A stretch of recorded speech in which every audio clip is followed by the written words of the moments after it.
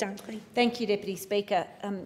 Before I speak on this motion, I just wanted to say that I caught the end of the member for Sturt's contribution on the member for Macarthur's excellent motion on skin cancer, and I couldn't agree with you more. Men have to listen better to what their bodies are telling them. We all have to do better, but prevention is better than cure. And I would like to join with you with what you said about encouraging people to make sure that you get the medical checkups that you need and you look after yourself when you can. So thank you for that contribution. And thank you, Member for North Sydney, for this motion. I think it's an important conversation to have about how we can do all that we can to reduce emissions and be more energy efficient. And sometimes we focus on the big and really important debates and forget to talk about the other things that we can do, which aren't small, but perhaps more easily digested and should be thought about more than the big issue of how we transition out of fossil fuels into renewable energy. And this is also part of it. Before I talk about the government's plan for better energy performance and add some extra thoughts of my own, I wanted to talk about one of the ways we are trying to do this in my local community and have had support from the Albanese government. Carrum Downs in my electorate is a great part of southeast Melbourne, but it has to be said it's not one of the wealthiest parts. No, it's full of hard-working Australians who struggle with any change in their weekly, let alone daily, cost of living. And I think that's partly why households across Carrum Downs have embraced renewable energy with solar uptake at a higher rate than the Victorian average. More than 1 in 5 households across the entire city of Frankston, which is most of my electorate, have solar. But there is no doubt that for most households, the high price of batteries means that families are still struggling to release the full potential of rooftop solar, putting more pressure on our electricity grid. And with the current issues with rising power prices, it is more important than ever that we help households and families to play their part, which I know is what the member for North Sydney's motion is also partly about, but to play their part in doing what they can about not just reducing emissions but also reducing their power bills. So that's why I was thrilled when an election commitment was made to have a community battery in Carrum Downs, and I was, it must be said, even more thrilled when the Minister for Climate Change and Energy announced that Carrum Downs would have one of the first 58 batteries, and the tender is now open for applications to deliver that project. And I have before, and I do again urge people in my community, businesses, individuals and organisations to look at that tender process and to apply. It is something that is going to make a big difference to the people of Carrum Downs, and I'm very hopeful that when this rolls out more broadly, because the benefits are seen, it will also benefit other people across my electorate. As I'm sure other government members have said when they've spoken on this motion, we are looking to develop a robust energy performance strategy. There is no doubt that if we work together with businesses and communities, but also all levels of government, local, state and federal, we can build better homes. We can upgrade existing stocks. We can bring better transparency to home energy performance. We can now use more efficient appliances in our homes and our businesses and better equipment in our industries.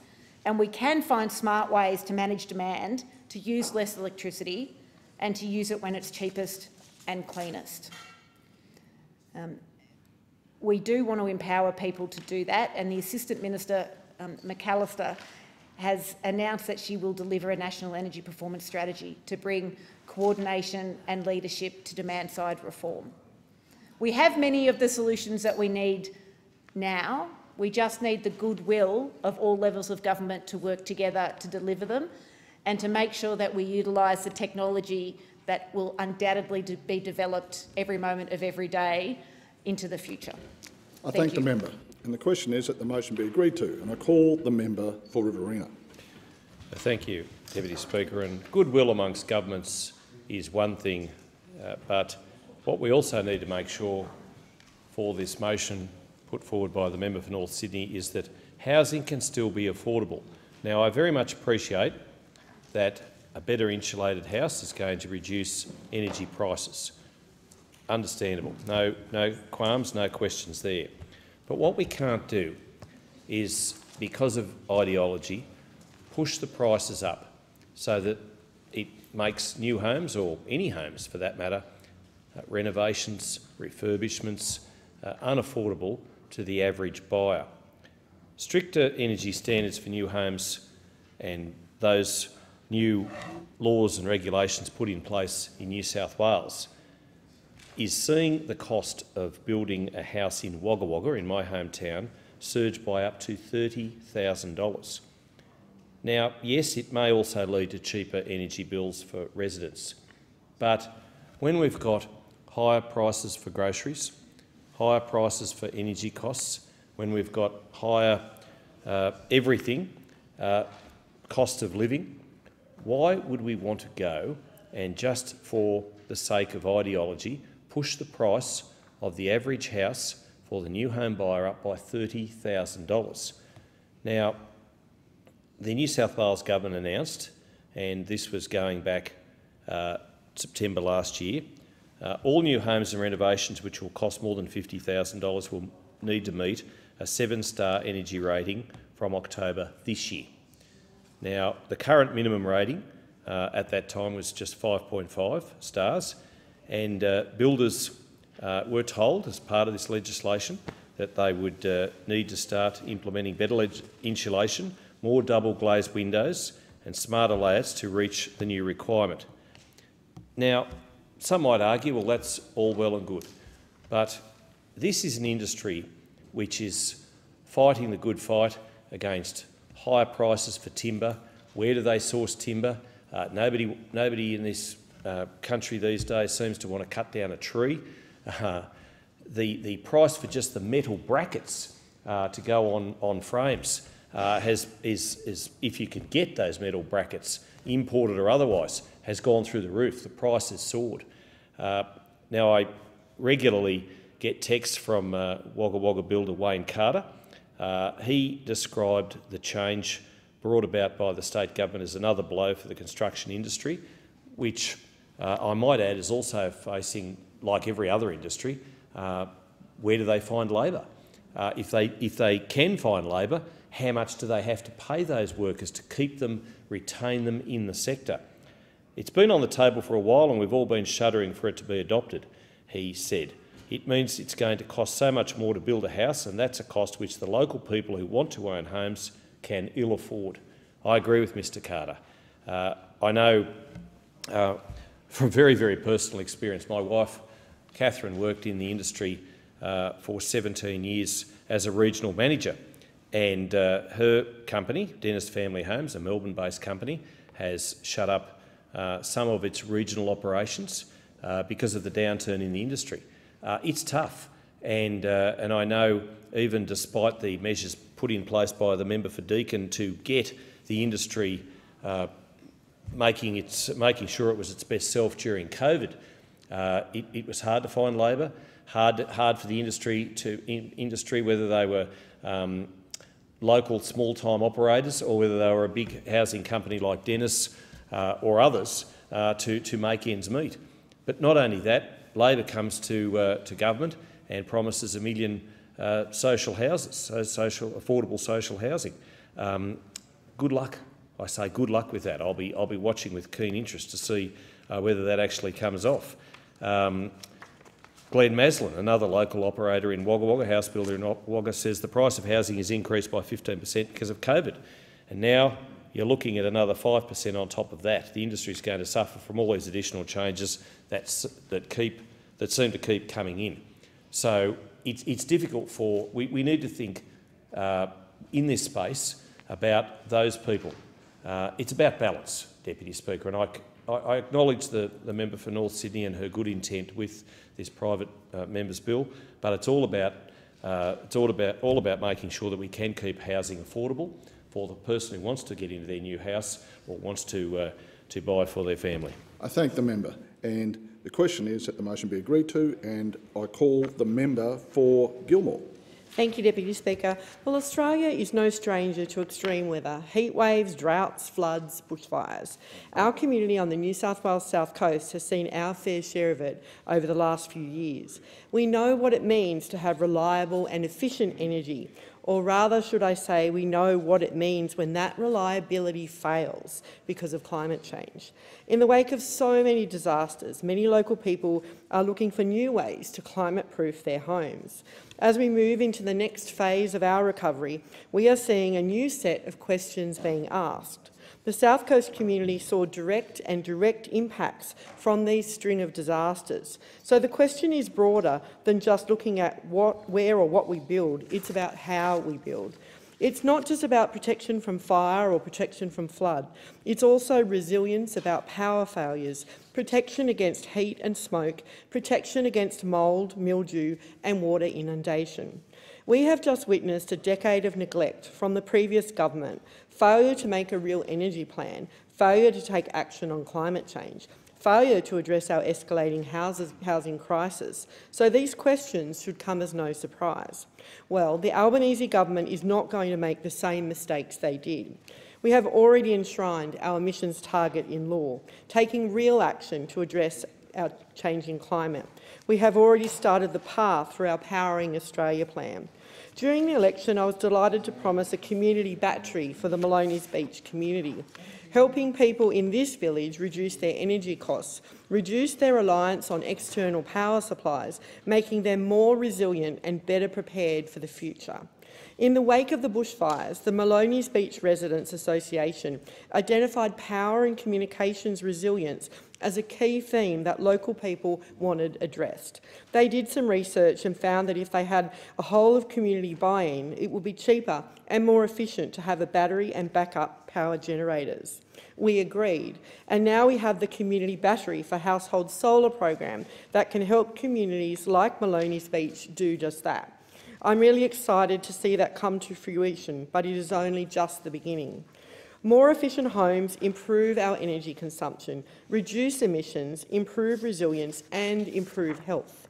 It is win-win, not just for communities, but also for government, saving us all money in the long run. It is smart policy for individuals and for the country.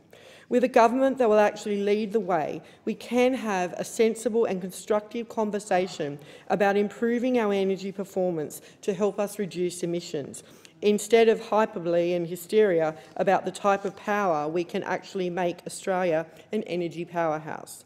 This is a real and genuine way to reduce energy costs and drive our transition to emissions-efficient power, smarter, cheaper, cleaner. So we will waste no time. We have already begun. In October, we announced that the Albanese government will deliver a national energy performance strategy, our long-term plan to bring affordability, reliability and sustainability to our energy system. We want to empower people to improve the energy performance of their homes because we know the wide-ranging benefits that will have, not just in times of disaster, but all year round. As part of our $15.2 million investment over 4 years, to provide a framework for demand-side action, we released a consultation paper in November so that we can work with all stakeholders to develop a comprehensive energy performance plan, one that will take the pressure off of prices and take the pressure off our climate. Supporting efficient energy use and looking at the suitability of our targets to drive better energy performance across the country. What Australia has lacked over the last decade of the Liberals is a sensible government, holding sensible and constructive conversations with the experts about how we can tackle the challenges our energy sector is facing. We won't achieve anything with hysteria about so-called health impacts of wind farms. The science on that is settled. We won't achieve anything with distracting conversations about nuclear power. The science is settled on that as well. What we must do, and must do now, is address our changing climate and do what we can. We must prepare our communities for the very real impacts climate change is already having. We simply have to support locals with cheaper, cleaner, efficient energy and better energy performance. The Albanese government is committed to doing this without the hysteria. Just sensible conversations with the experts and our communities. I thank the member. The time allotted for this debate has expired. The debate is adjourned and the resumption of the debate will be made in order of the day for the next sitting. And I call the clerk.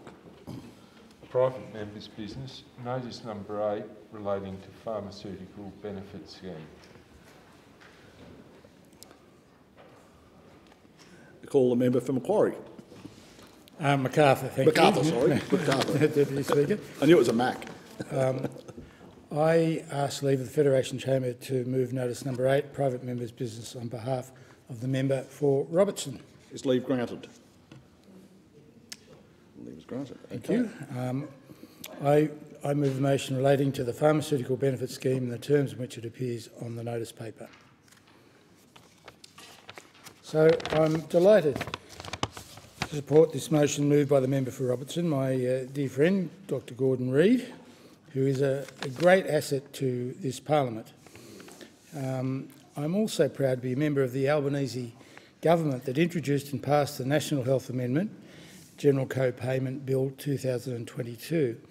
This legislation successfully resulted in cheaper medicines for almost 19 million Australians by ensuring that they pay almost 30% less for their pharmaceutical benefits scheme scripts. This is a win for all Australians, old, young, families and individuals, as it's now easier to access affordable medicines. And because of the increasing cost of living stresses on families, as a paediatrician, I fully support this, supported this legislation, and I'm very grateful that we've been able to do this. As a doctor, I understand how stressful the cost of medication can be for patients and their families. It can sometimes be the difference between food in the fridge or prescription forms being completed. And not infrequently, I've had patients ask me, when given a list of medications they need for their child, what are the most important ones and which ones should they get straight away. This is true for young families who may have several kids with asthma, kids with severe eczema, for example, requiring multiple treatments, children with multiple allergies, children with a number of different disorders, including epilepsy. It was often a question for those families whether they should get all the prescriptions filled when they were needed, to see if they could delay at least some of them so they could afford the cost. This legislation really is an achievement worth noting. No other government has delivered cheaper medicines at this rate, and it's the first time that the cost of general scripts has fallen in the 75-year history of the pharmaceutical benefit scheme, which you would all be aware was a great victory for the Chifley Labor government. In Macarthur, my electorate, this legislation is already having a significant effect and positive impact, with over 100,000 people benefiting already from this, ensuring more households can access medications that's needed with less financial pressure than before. I note the Assistant Minister for Health and Aged Care, Jed Carney, who also mentioned in her second reading speech about the legislation how Australians living with diabetes, which is millions of people, are some of the biggest winners from this legislation. Children are some of the biggest winners from this legislation, I would say, because they now can get all the treatments that they require.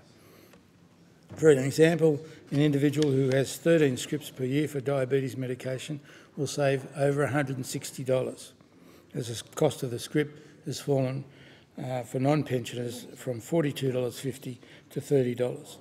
Another winner is those who require a tablet for the prevention of stroke. if you like, an anticoagulant or blood thinning medication. Under this legislation, those that require 26 scripts per year are saving $325 every year, which is a huge financial win for Australian patients and their families. I believe that this legislation is also an important step in ensuring that healthcare access in Australia remains equitable as possible, because I really think at the moment there are questions about the equity of access to healthcare in Australia after 10 years of a coalition government. Health access is becoming increasingly difficult for some of the poorest Australians, and that's something that we must fight against. Health access is important for everyone, not just wealthy people, and the Albanese government is doing its best to try and reverse the trends of the last 10 years. Medication is important for people across the age spectrum, from the very young to the very old. We've often heard how pharmacists are often asked which is the cheaper brand options or whether certain medications are necessary or not. Labor has a strong commitment and a proud record in healthcare, and we're doing our best as part of our ideology is to deal with the inequities in access to healthcare. I really look forward to changes that the Albanese government will be making to make health access much more equitable. Thank you. Thank the member. Is the motion seconded?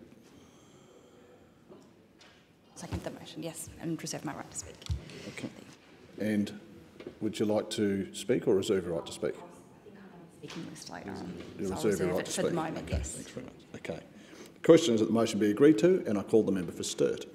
Thank you very much, Deputy Speaker, and I appreciate the opportunity to speak on this motion about the PBS and health more generally. And also this motion goes to the issue of cost of living, which I want to touch on from a health point of view and more generally. But firstly, I was very pleased to speak, of course, in support of legislation that brought in the dramatic reduction in the co-payment, which of course was an announcement that the coalition made in the election campaign, and it was matched by the then Labor opposition. And last year in the Parliament we had the opportunity to debate and pass that legislation, and it was an excellent outcome from a cost of living point of view. Of course, making medicines cheaper for people, medicines that are listed on the PBS, is something that I was very proud that the government I was a part of announced in the campaign.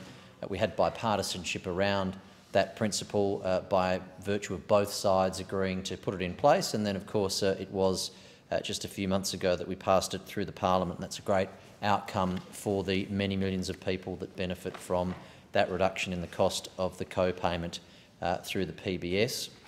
I'd also like to thank the TGA for the work that they do, and there's a lot of, they've had a lot of work to do over the last couple of years dealing with members of the public and their views on them, etc. And I think we're very lucky to have the system that we've got, which starts with the TGA and moves through to PBS listing. And I really do also commend former Minister Greg Hunt for the enormous number of medicines that were listed on the PBS during his tenure. And I remember all the times we would hear in the Parliament about the new medicines that were listed on the PBS and how life-changing that is for people that need access to that treatment. And of course, it being on the PBS can make an enormous difference. In some cases, can go from someone having costs of hundreds of thousands of dollars a year to having costs in the hundreds of dollars a year for treatment that they absolutely deserve to have supported through the PBS system.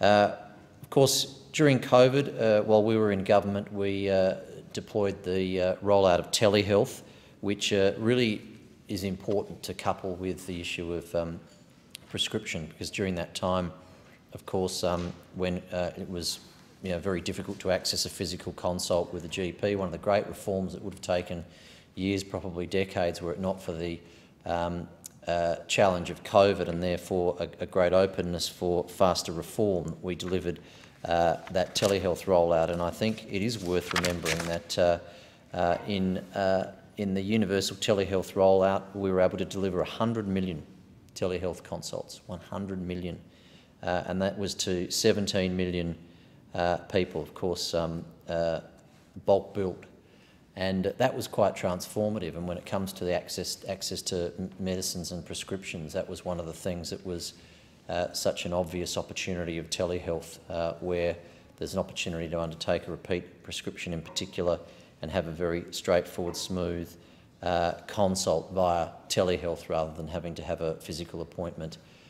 Both the risk during COVID of that, but also, of course, the reality that telehealth is much more efficient and quicker, and meant that we didn't have the situation that you do hear about at times where people, because of access issues, have a prescription medicine that they haven't had the prescription renewed and perhaps have a period of time or go off that medication that they should be on. And that's one of the great outcomes of telehealth, coupled with PBS reforms that we announced. That is an excellent cost of living outcome for people. But the risk that we have now is that even though we have a bipartisan dramatic reduction in the co-payment, what is going to happen in the years ahead as potential indexation increases within this scheme and other healthcare costs come into play when inflation is running so hot at nearly 8%. Because that is what I do worry about now, is that having dramatically reduced the co-payment, is that going to be slowly eaten away by indexation increases that will come and hit all of those that access the PBS equally as hard as the high inflation environment that we're in right now comes to play, which is why it is disingenuous in this motion to crow about some spectacular cost of living outcome from this, because the way things are structured and the way things will happen going forward, unless there's any changes, is that there will be some major indexation increases coming into the future, and it's up to the government to decide whether they will absorb that rather than pass it along to consumers. I thank the member. The question is that the motion be agreed to, and I call the member for Bennelong. Thank you, Deputy Speaker. I'd like to thank the member for Robertson for giving us all this great opportunity to get up and speak about this policy and its life-saving abilities and its ability to reduce the pressures on costs of living, because we know that Australian patients will, for the first time since the creation of the Pharmaceutical Benefits Scheme, get a much-needed cut to the cost of medicines, leaving more money in people's pockets to provide for their families. And at a time when costs of living is going up, putting pressure on families across the country, this is one measure showing that the government is working hard to ensure that the relief it provides is targeted, measured, and such that does not add to the inflationary time bomb we inherited from the former government. According to the Australian Bureau of Statistics, more than 900,000 patients delayed or didn't get a script filled in 2019 to 2020 due to the cost of their medications. No one, Deputy Speaker, should have to choose between filling prescriptions for life-saving medicines and affording their day-to-day necessities. Our determination to deliver cheaper medicines will help everyday Australians. Under the cheaper medicines policy, the co-payment has reduced from $42.50 to just $30. That's a whopping 29% reduction. This means for PBS medications, you'll only pay up to $30 and the government covers the rest. And this is having real-world benefits. This is helping everyday Australians. Penelope, in my electorate in Bennelong, contacted me at the end of last year. She's been a carer for her mum for the past 7 years. She had a broken ankle, was struggling to walk and struggling to make ends meet. She wanted to know how she could get access to cheaper medications to make some savings where she could. Because of the commitment of this government, from the 1st of January, she's now saving on her medications. She now has more money in her budget to help provide for her family. So since the 1st of January, when this legislation came into effect, people like Penelope can now better afford medicines that they need to keep themselves and their family healthy. Someone taking one medicine a month is now saving $150 every year.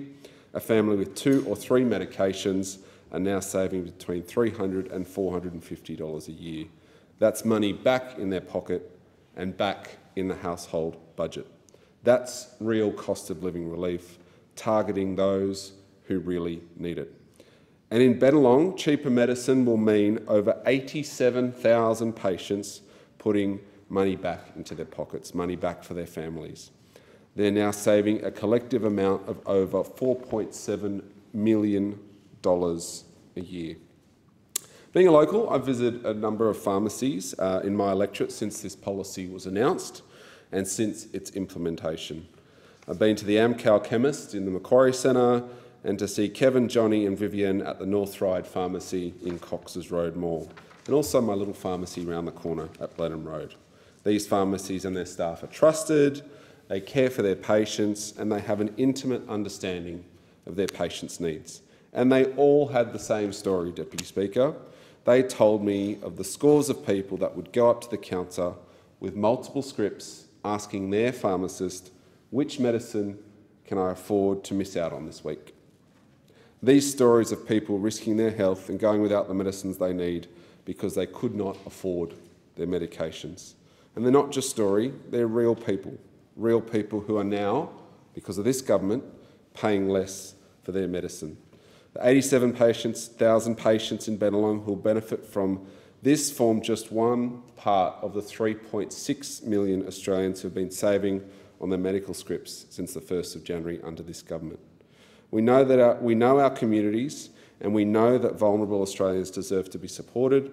That's why we have taken every opportunity, particularly at this time, to ease the cost of living.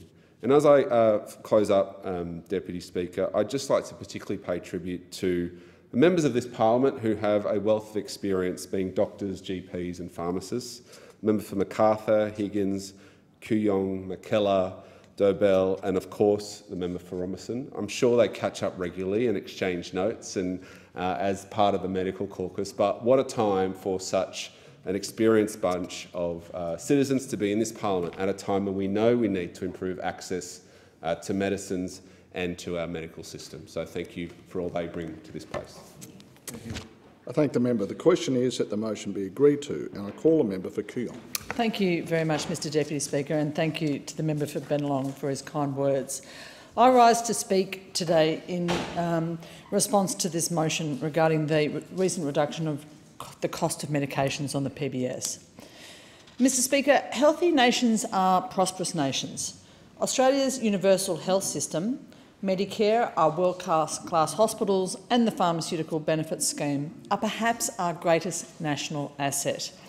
For this reason, I welcome the government's decision to reduce the patient contribution to medicines under the pharmaceutical benefits scheme.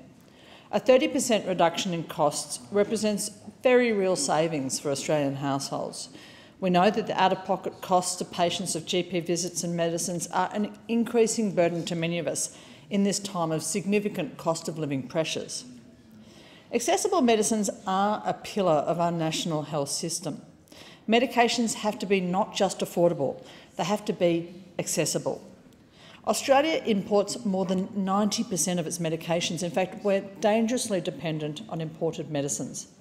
Recent supply chain issues have impacted many of my constituents, putting them at risk of harm from side effects related to alternative preparations, but also to long-term health complications of uncontrolled disease.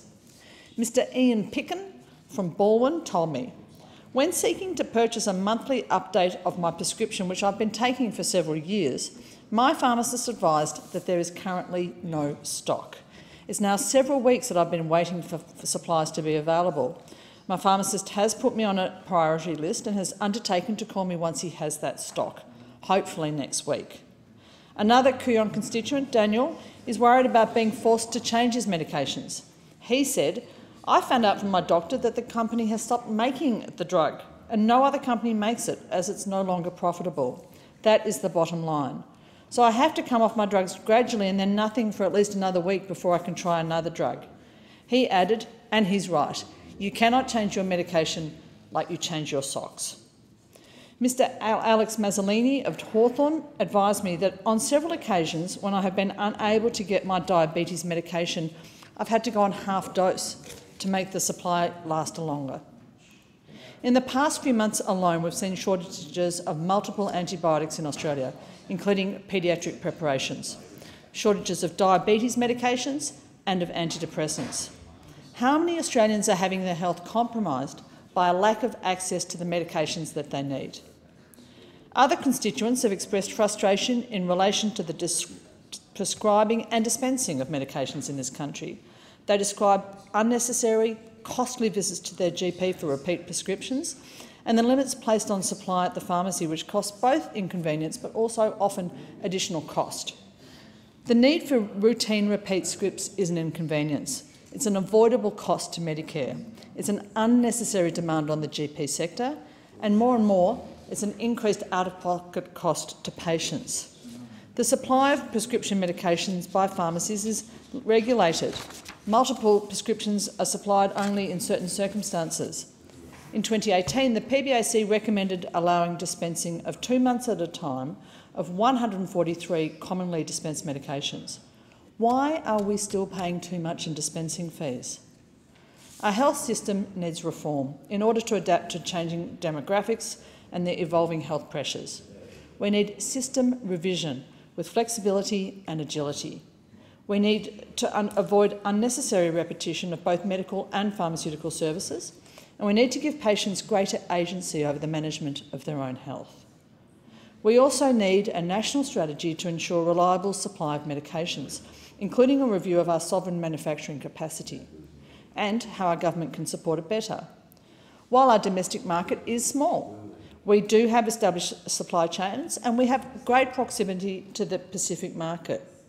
We could expand our manufacturing capacity, decrease our sovereign risk and support our Pacific partners by increasing local manufacturing of pharmaceuticals. I thank my constituents for allowing me to share their personal experiences, which are the experiences of many Australians. There is still much work to do for us to make medicines more equitably, affordable and reliably accessible for all Australians. I thank the member. The question is that the motion be agreed to, and I call the member for Chisholm. Thank you so much, Deputy Speaker. As someone who grew up in a household where my parents ran their own medical practice, the importance of universal public health is really something that's been instilled within me from a very young age. And I'm really excited to stand here today and speak about legislation that will see, for the first time since the creation of the PBS, patients pay less for medicines. Unfortunately, we are in the midst of a cost of living crisis inherited from the previous government, and anything we can do to relieve the cost of living pressures on families is really important to my community and indeed communities right across Australia. Health is really important to my community, as I'm sure it is to the communities of all of my colleagues here today. In my electorate of Chisholm, there's some really exciting news around health. The Victorian Heart Hospital, which was funded by the Victorian Labor Government and Monash University, will shortly open its doors, and it is the first and only cardiac hospital in Australia. We've recently turned the sod for Moderna in my electorate of Chisholm too, and they will join Pfizer as just two of the pharmaceutical and medical technology companies to set up businesses in my local area. So the importance of health, of medicines, of an accessible, equitable and well-funded health system really matters to my community. We'll also shortly see the National Reconstruction Fund be debated in this place. And this is a really important policy that we took to the last election and was very well received in my community. We have all experienced the global shortages of medicines due to disrupted supply chains, but also due to a failure for investment in sovereign capability and domestic manufacturing capacity. These are the high-wage, high-skilled jobs of the future. And on our watch, we will see this kind of manufacturing, this kind of advanced manufacturing be revived once again to provide the good, secure jobs that our communities rely on, and more than that, to make the kinds of things like medicines that our communities need. I think everyone was really shocked at the extent to which we were unable to make things here in Australia, and so I'm really pleased that under our government that's going to change. Labor governments, including the Albanese Labor government, have always invested and defended public health in this country. Of course, we were the first people to bring in universal healthcare in Australia and unfortunately had to reintroduce it after it was abolished by the Coalition. What we're doing with this piece of legislation, the co-payment bill, and I'm really excited to speak about it, and it has already been making a difference to hip pockets, is saving people money. Not only are we saving people money, we're removing the horrible choice that people have to make between whether they go to the pharmacy and pay for life-saving medications, or they pay for their groceries, or their rent, or their petrol. This is a choice nobody in a country like Australia should ever be forced to make. We should be protecting our universal healthcare system and make sure it is equitable for everybody. So now, instead of paying what people used to for medications if they had one script that needed to be filled, they will be saving $150 a year, while those filling 2 scripts a month could save around $300 a year. There are 3.6 million Australians with current prescriptions over $30 who are already saving money. It is devastating that people have been forced into situations where they are making choices around their health because they might not be able to afford to get access to medicines. And of course, we've also seen people not being able to afford to go and see a general practitioner in the first instance to get a prescription. And in fact, over the last decade, in my electorate alone, and I suspect the numbers are similar in other places around the country, the out-of-pocket costs that people experience going to a GP increased by a shocking 38%. So in that instance too, we are seeing people making very difficult, very dangerous decisions about not seeing medical practitioners because they simply can't afford it. That's not good enough. We're doing better. I'm really pleased that people are starting to save money. We are committed to Medicare. We are committed to equitable, genuine universal health, and I'm really pleased that the member for Robertson has put this motion to the House. Thank you very much, Deputy Speaker. I thank the member, and the question is that the motion be agreed to, and I call the member for Monash. Deputy Speaker, I was intrigued with the former contribution, having regard to the fact that everybody is agreed on universal health care. Everybody wants the best for their community, and there's a very clear statement by the member that these families are under enormous pressure on cost of living expenses exacerbated by the problems within healthcare in Australia.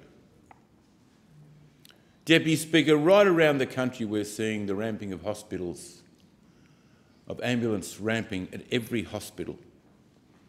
And it's getting worse and worse. It's not getting better.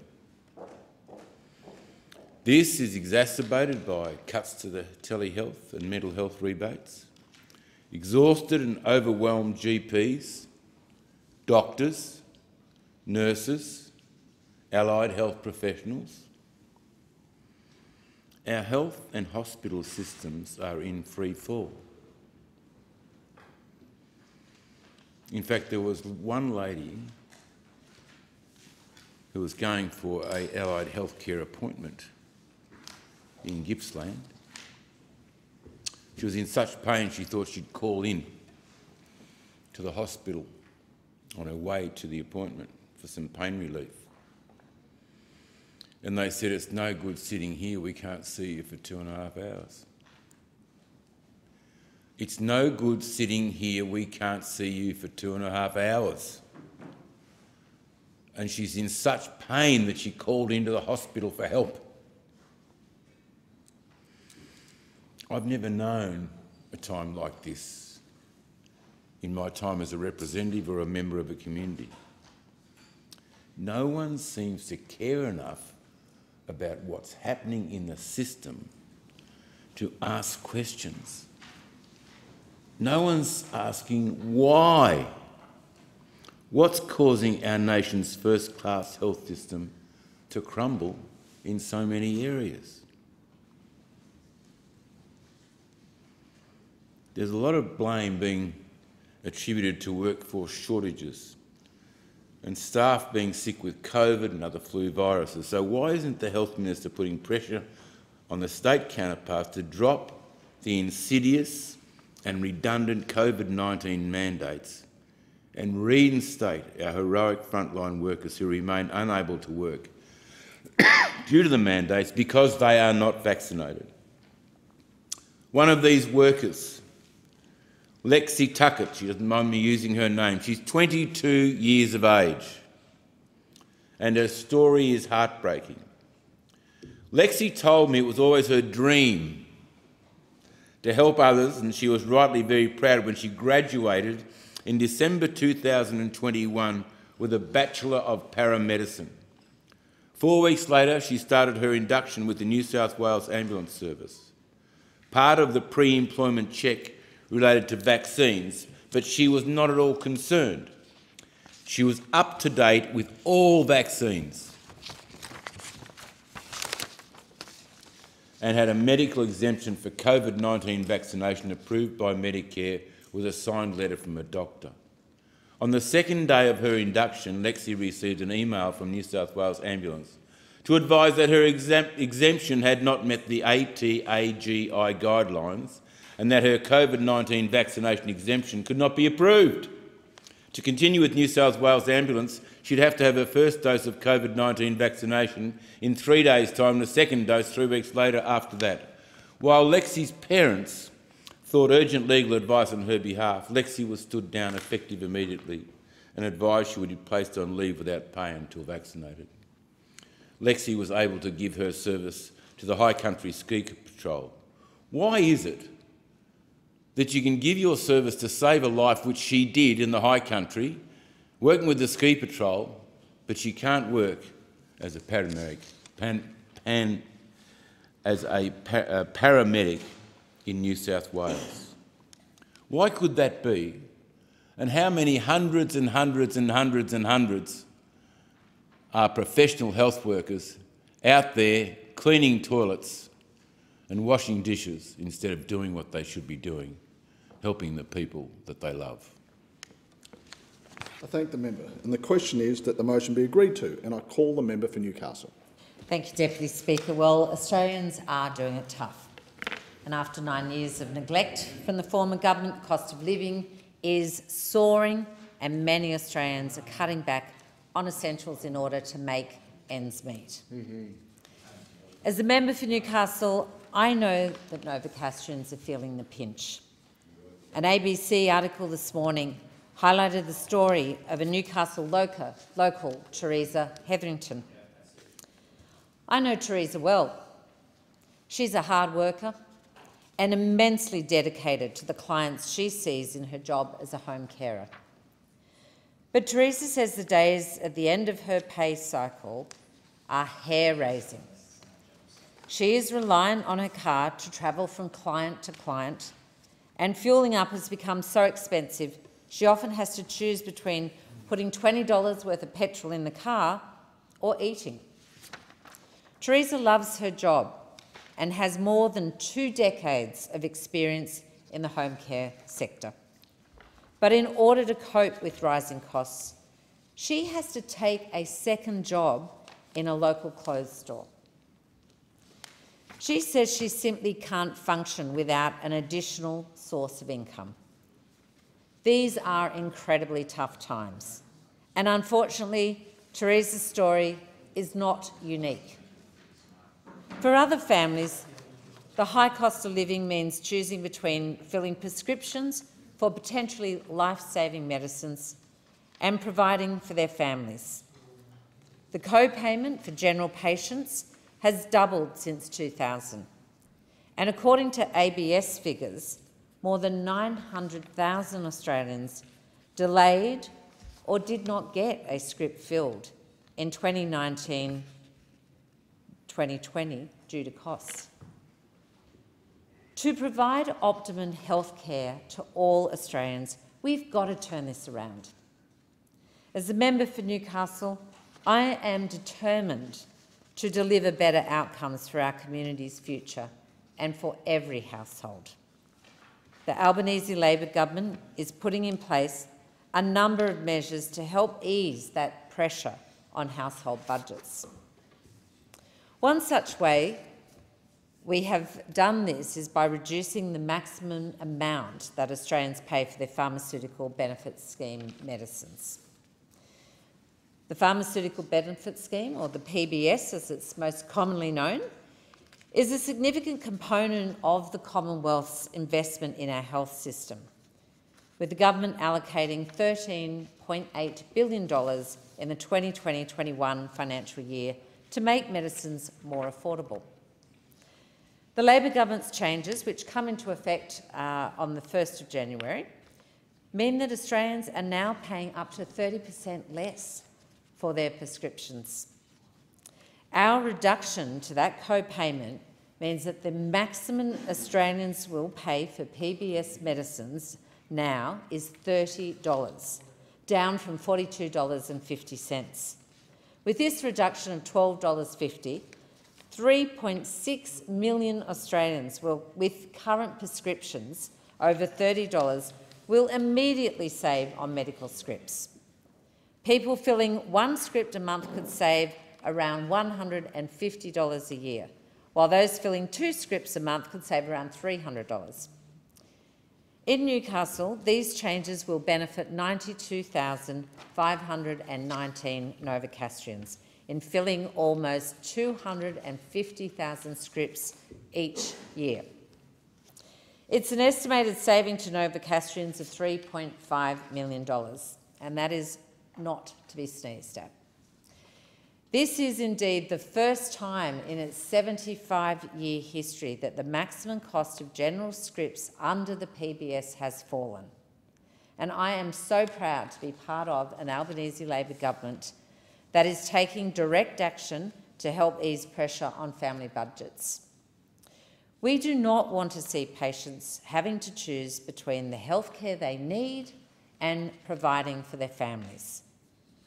This change is just one way that we're helping to ease the burden on Australian families, particularly those with chronic illnesses. All Australians should have access to universal, prompt and world-class medical care. That's Labor's mission, and it's our vision for Australia. I thank the member. There being no further speakers, the debate is adjourned and the resumption of the debate will be made in order of the day for the next sitting. And I call the clerk. Private members' business, order of the day number 1, resumption of debate on the motion related to nuclear energy. The question is that the motion be agreed to, and I call the member for Flynn. Thank you, Deputy Speaker.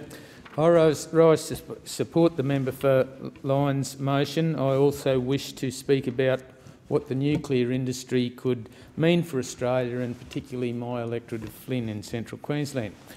According to Labor's budget estimates, the next 2 years will see an increase of electricity prices by 56%.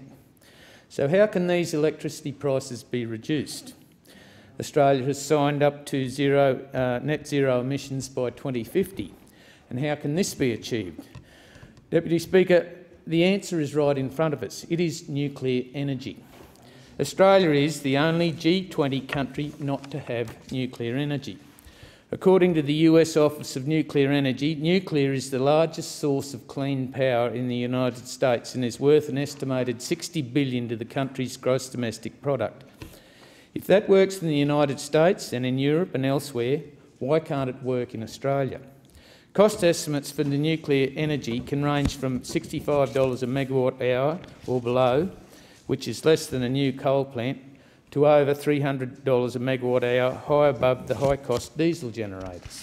A small modular reactor has a maximum energy capacity of 7,300,000 megawatt hours a year. Deputy Speaker, support for the nuclear power is growing. A Lowy Institute poll last year found a majority would support removing the ban on nuclear power. In 2011, only 35% of people were in favour of nuclear energy. Nuclear power is safe and has resulted in far fewer deaths than from dam failures, oil rig explosions and even on some measures the number of people who fall off while installing solar panels. Nuclear does less damage to the natural environment than other energy options. Wind energy takes 250 times more land than nuclear power. Solar energy takes up 150 times more land. Between 1965 and 2018, the world spent $2 trillion on nuclear energy compared to $2.3 trillion on solar and wind. Yet nuclear today produces around double the electricity of that of solar and wind and is 95% reliable, while solar and wind are 25% and 35% productive respectively. The nuclear asset life ranges from 40 to 80 years, which is far longer than the solar or wind projects that average around 20 years. What people fail to recognise is that this means that solar or wind projects need to be installed and disassembled possibly 4 times in the lifespan of a nuclear asset. This is also not mentioning the environmental impact of renewable energy, as wind turbine blades can't be recycled, so they're piling up in landfills. Australia has 20 coal-fired power stations, which employ a total of 4,800 people. The Flynn electorate has 3 coal-fired power stations, Callide, Stanwell and Gladstone. Deputy Speaker, on the September 28th, the Queensland Labor Government announced plans to move to a transition Queensland coal-fired power stations to a clean energy hub from 2027.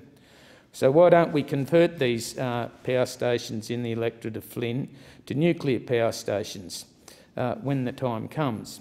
In the United States, they're converting coal-fired power stations to nuclear plants, which provide tangible economic, employment and environmental benefits to local communities.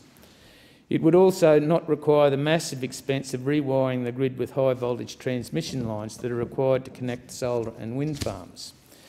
You may simply plug into the existing system with a nuclear option. Deputy Speaker, we already have a nuclear reactor in Australia and have had for many, many years. The Lucas Heights Nuclear Medicine Facility is right in the middle of Sydney. And we all know somebody who has suffered from cancer and has undergone radiation therapy. Lucas Heights is where this medical treatment is developed, so to argue that nuclear technology is not safe is not correct.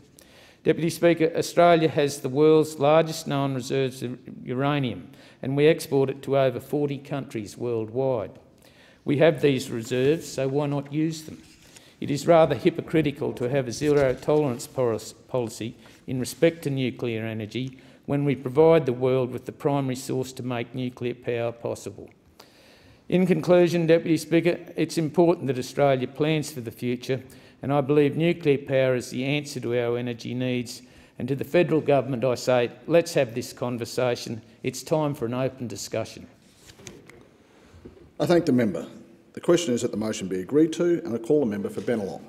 Thank you, Deputy Speaker. I'd like to start by thanking the member for Lyne for yet another opportunity to have a conversation about nuclear energy. I'd like to remind the member that he and his party had the last 9 years of government to implement some sort of effective energy policy.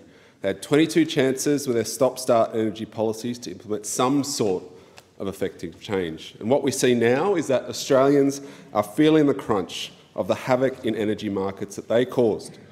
But we come here today and we see that the opposition's solution is to look at an energy source that is the most expensive and the slowest to implement. I mean, I just don't understand why we're still here having yet another conversation about nuclear power. Maybe they think that if they can talk about nuclear energy for long enough, maybe they can distract the Australian people from their failed energy policies, that they can distract them from the fact that they dump their emissions intensity scheme, or that they dumped their clean energy target, or that they dumped 3 versions of the National Energy Guarantee, or that they dumped a Prime Minister over their energy policy failures. But there's one thing we know that the Liberals and Nationals in this place cannot dump, and that is their unhealthy obsession with nuclear power. And so I did a little bit of research, Deputy Speaker. We had the former member just there mention that we should start a conversation about nuclear power. Well, I thought I'd see how long have the Liberals and Nationals been talking about nuclear power. How long have we had to hear about their little radioactive carrot that they dangle in front of their radioactive base every now and then? And believe it or not, they've been having this conversation for 68 years.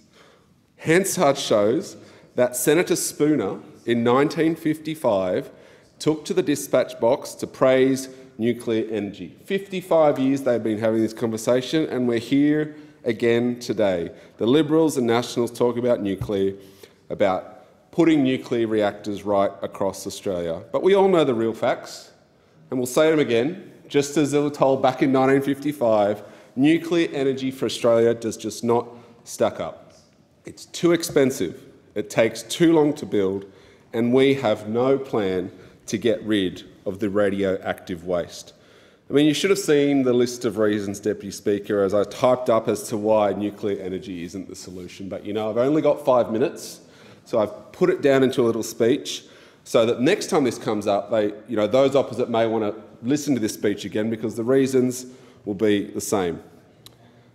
Nuclear energy doesn't pass any reasonable economic test, and it certainly doesn't pass the pub test. It can't be introduced or maintained without a huge cost to taxpayers, and it is the most expensive form of energy today.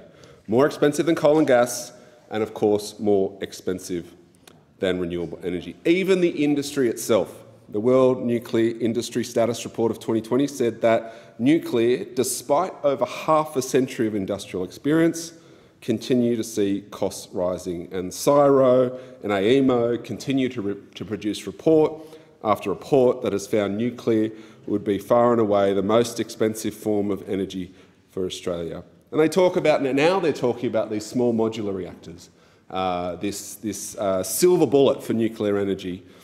And AEMO and CSIRO found that these reactors would cost $16,773 a kilowatt in capital costs.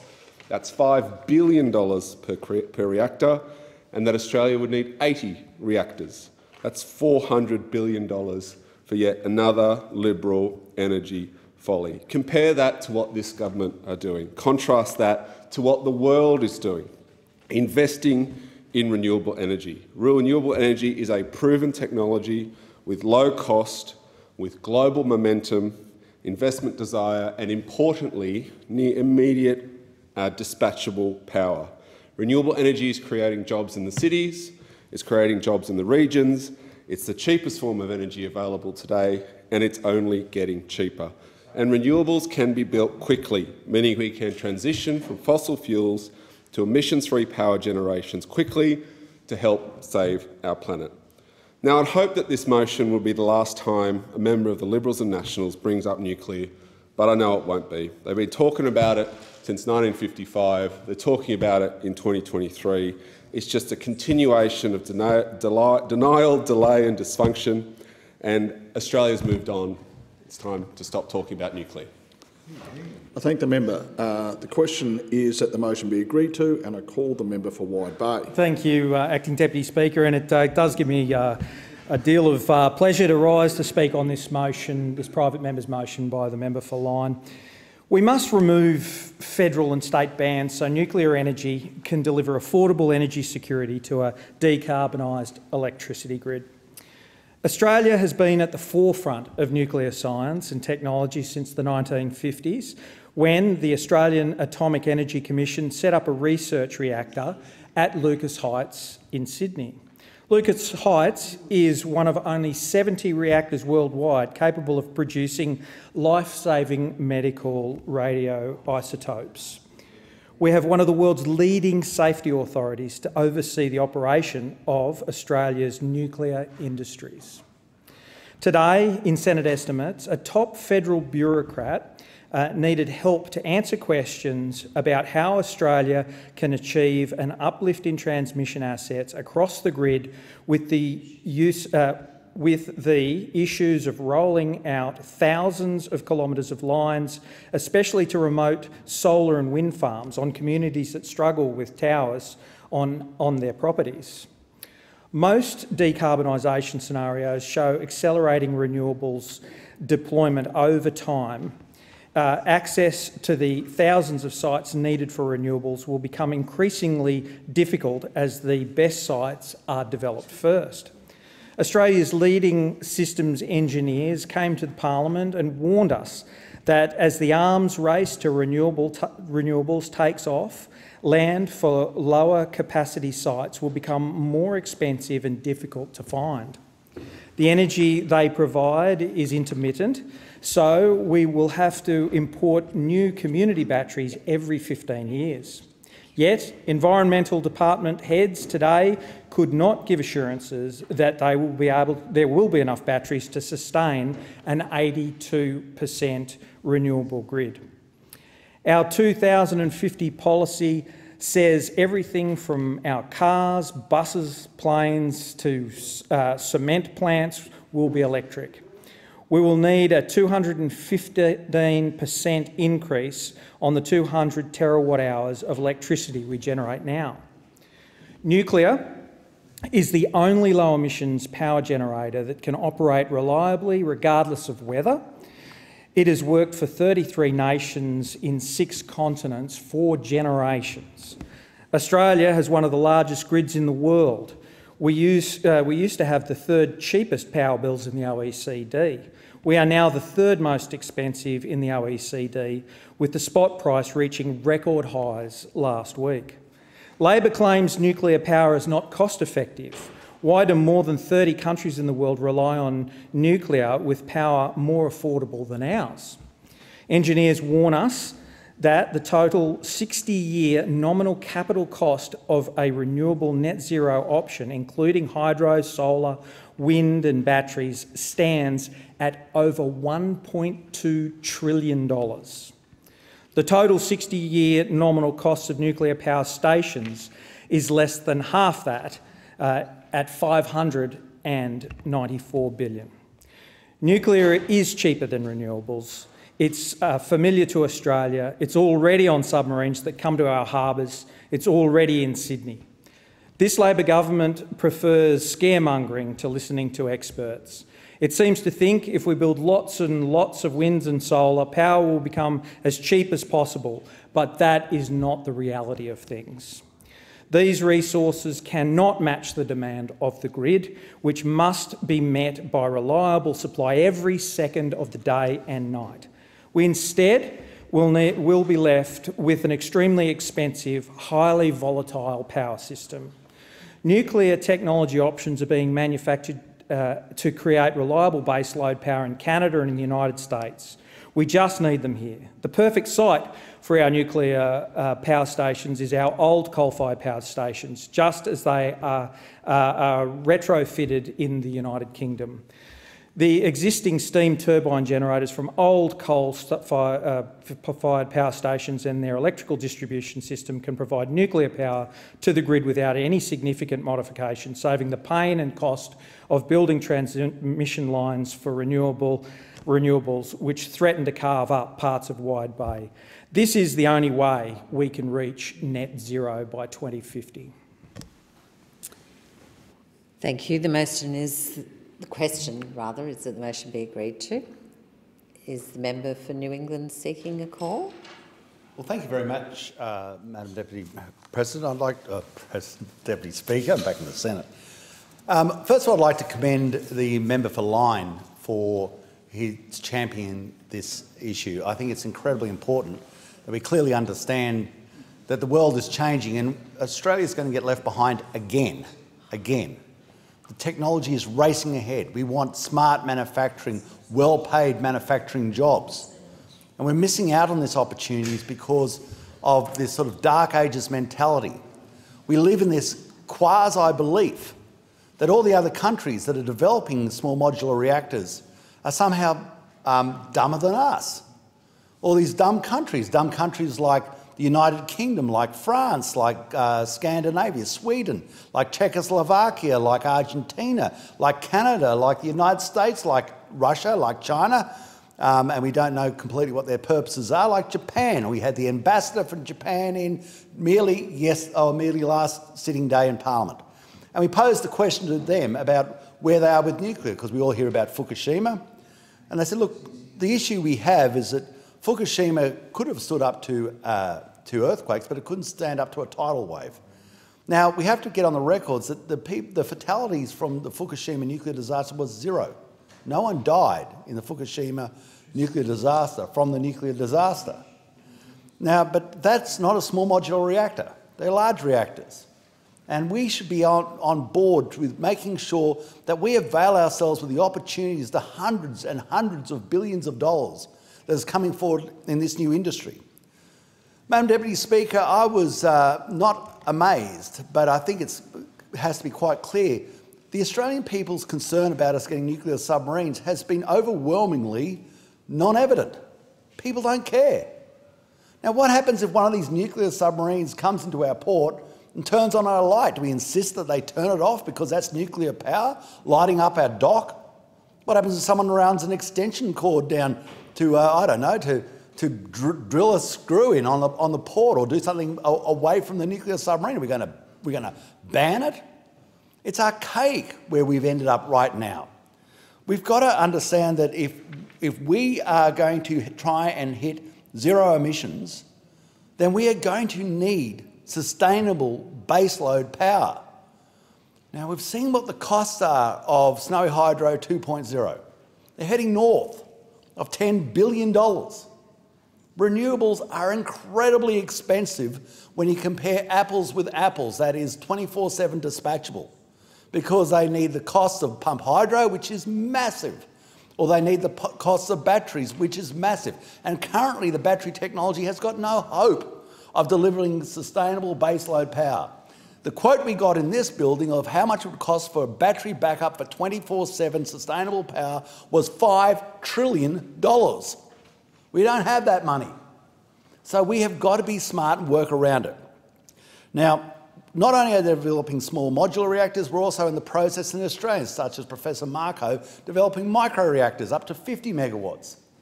These are going to end up on Pacific Islands. They're going to be all around the world. And what we're going to sit back here and say, oh, well, like we don't believe in them. It's like saying you don't believe in mobile phones or fridges or colour televisions.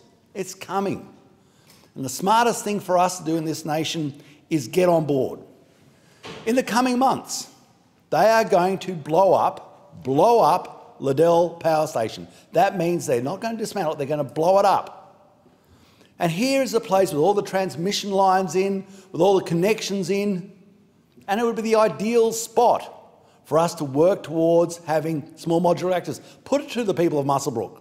Tell them that their jobs stay, that everything continues on. Tell them about exactly where the technology is.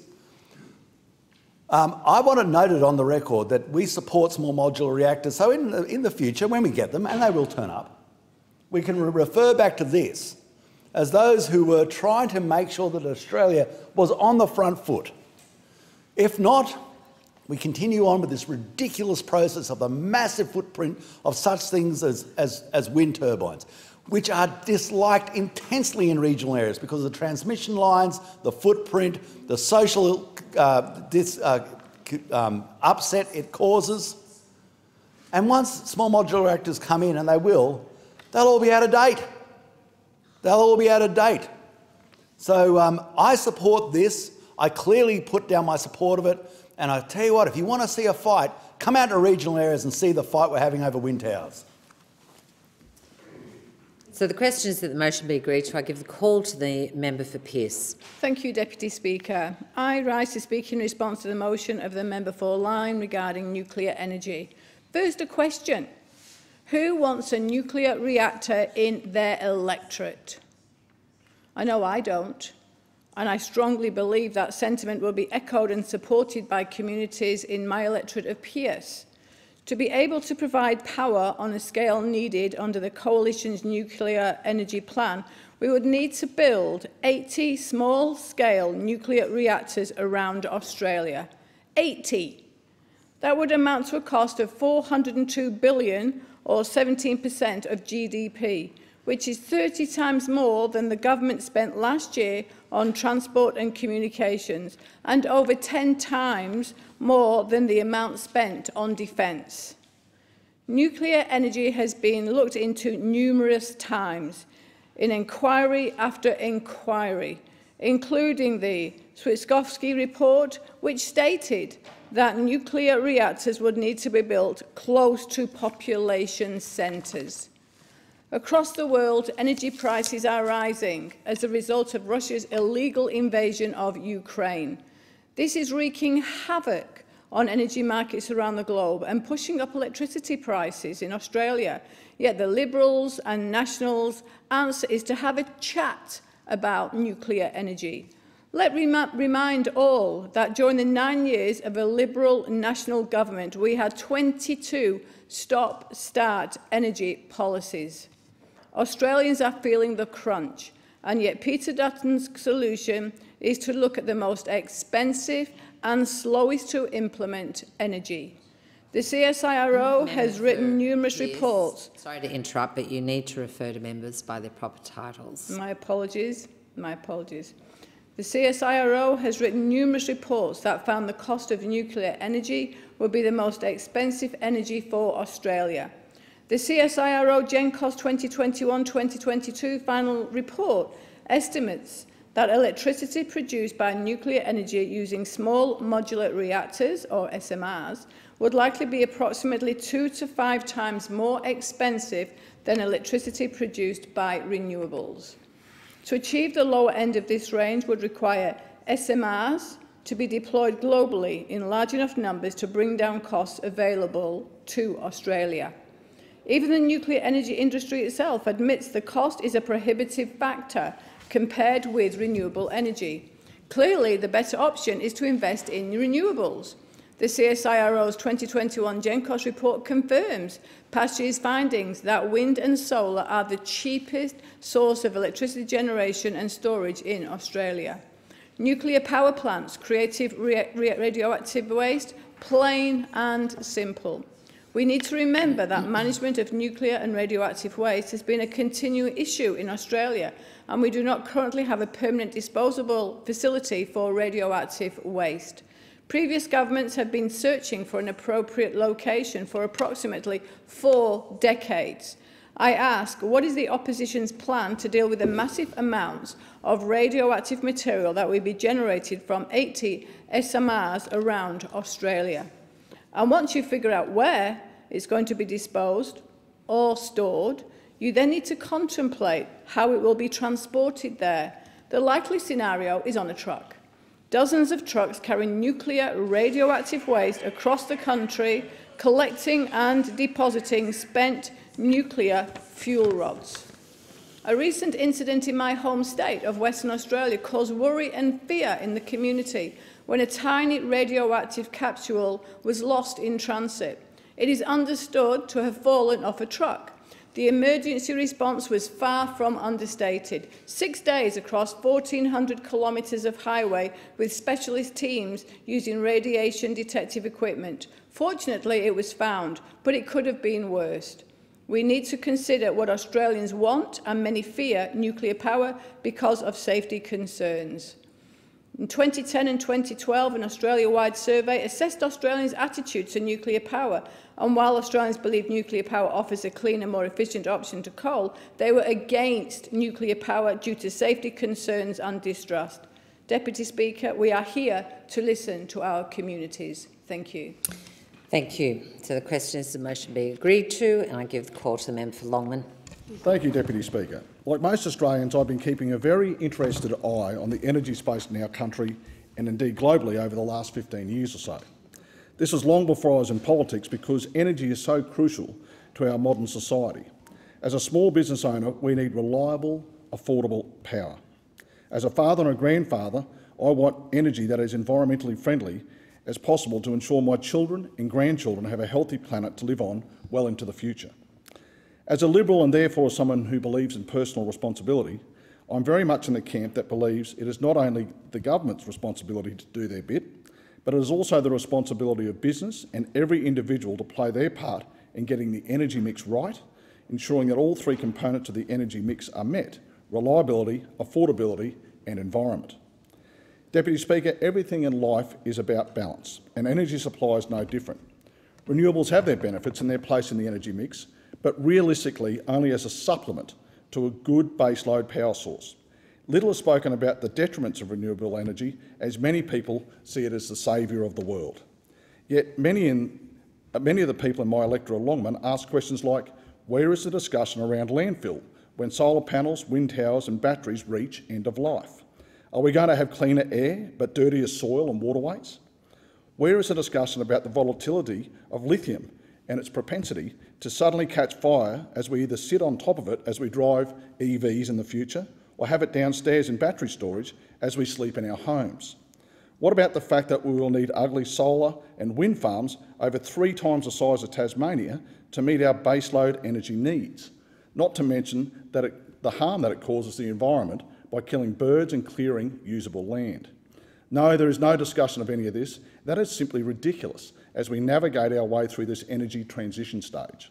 Not to mention the affordability issue, as we know that EVs are simply going to be out of the reach of the Aussie battler. Deputy Speaker, at this critical time, we must look to other countries who have experimented with different types of energy and learn from their mistakes and adopt their successes. Nuclear energy has long been a taboo subject in this country because of events such as Chernobyl, Fukushima and various other reasons. But as often happens with new technologies, they develop and improve over time, which is exactly what has happened with nuclear energy. I recently had the privilege of being part of a delegation to Taiwan, who have had nuclear power for many years and are now closing their reactors down. I asked them, why are you shutting down the nuclear energy in your country? Is it unreliable? Is it too expensive? The reply was, no, it is purely political, as we have many earthquakes in our country and people are concerned about the safety side. I then said, so will renewable energy you are replacing the nuclear with be as affordable and reliable? To which I was given the reply, no, we accept that there will be brownouts at times and that energy will be more expensive. Pressing further, I asked, so if you're in Australia, would you have nuclear energy? The reply was one word, absolutely. After much research and discussions, and from what I now understand about nuclear energy, I believe it very much needs to be part of the discussion for Australia's future energy supply. The benefits of the reliability and long-term affordability and the fact that it is very much considered a form of green energy hold nuclear in good stead. Other benefits include it can utilise the existing grid and coal-fired power station sites, which will save money on new infrastructure. This, along with Australia's stable landmass and our abundance of uranium, coupled with the now very safe small modular reactors, have led me to this conclusion. Deputy Speaker, I am a layman with no expertise in the energy sector. However, my desire is to have a balanced, pragmatic discussion around energy supply in this country with all energy types on the table. This discussion and research needs to be carried out by stakeholders who have no financial benefit or preconceived bias about any type of energy production, devoid of emotion and based purely on facts, with all aspects and cohorts of society considered in the discussion. The entire life cycle of all energy generation types that considers reliability, affordability, environmental impacts, initial setup costs, disposal of waste at end of life and refining costs all need to be considered, including nuclear energy. Deputy Speaker, if this government is serious about energy in this country, then they will include nuclear in the discussion, as we're the only G20 nation that doesn't have nuclear energy. The question is the motion be agreed to. I give the call to the member for Hughes. Deputy Speaker, I rise to speak on this motion put by the member for Lyon. I am advocating for us as a country to investigate how we utilise the nuclear expertise, technologies and scientists already in our country to investigate whether nuclear energy has a viable role to play in our country to assist as we transition to a decarbonised economy. I note that many in the government have extolled the virtues of renewable energy technologies. But, Deputy Speaker, they are not mutually exclusive. I also support renewables. Why is it, though, that we cannot look at both options? The electorate of Hughes punches well above its weight in many areas. I am particularly proud that Hughes is the home of Australia's nuclear science and technology organisation, known as ANSTO, and located in Lucas Heights.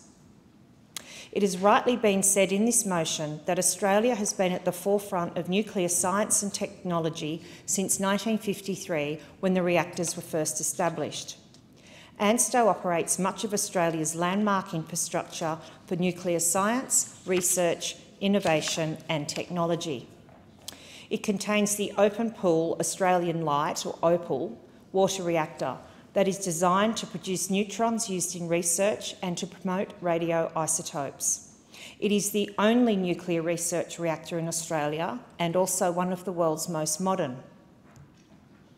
The ANSTO staff have showcased the facility to me on a number of occasions. ANSTO has its mission statement to deliver knowledge, value and trust through the application of nuclear science, technology and engineering. It has three main priority areas. They are in health, environment and nuclear technologies. In terms of health, Its most important research areas are in both human health and also in the biosciences. Human health researchers have expertise in the design and optimisation of treatment tools and methods using nuclear technologies, the modelling of complex radiation physics, and the use of nuclear techniques for understanding the neurophysiology of the brain. The Biosciences Group at ANSTO is focused on the development and translation of radiopharmaceuticals to improve the detection and diagnosis of disease. ANSTO has the expertise and capabilities to supply radioisotopes and undertake radiochemistry, radiation biology, as well as preclinical imaging studies. This work has particularly been invaluable for Australia's cancer patients. Within the environment priorities, ANSTO conducts and enables interdisciplinary research using nuclear and isotopic techniques to address some of Australia's and indeed the world's most challenging environmental problems. It has a primary focus on water resource sustainability, an issue which is integral to Australia. Using their capabilities in isotoping tracing analysis, ANSTO scientists provide water resource managers with information on water quality and the sustainability of groundwater resources and aquatic ecosystems. Nuclear technologies are also fundamental to ANSTO's work. Their researchers address key scientific questions related to both the current generation of nuclear reactors and also future systems.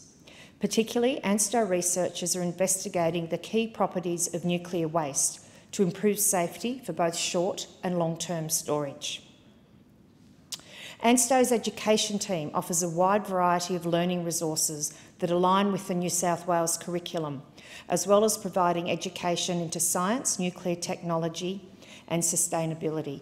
Deputy Speaker, in my first speech in this place, I said that with the significant environment and climate change issues that we face in Australia, combined with the energy crisis, I'm committed to approaching how we can utilise the nuclear technology and innovation at ANSTO to answer our energy questions. My 15-year-old self, who had posters of Midnight Oil throughout her bedroom, would shudder at this speech. However, the nuclear energy of 2022 is very different, is very different to that of the past. And I saw this most recently at COP27 in Egypt. Deputy Speaker, as Australia transitions to a decarbonised electricity grid, it makes no sense to cling to old attitudes towards nuclear, to stubbornly refuse to even investigate the possibility of nuclear energy. In all of these circumstances, I commend this motion to the House.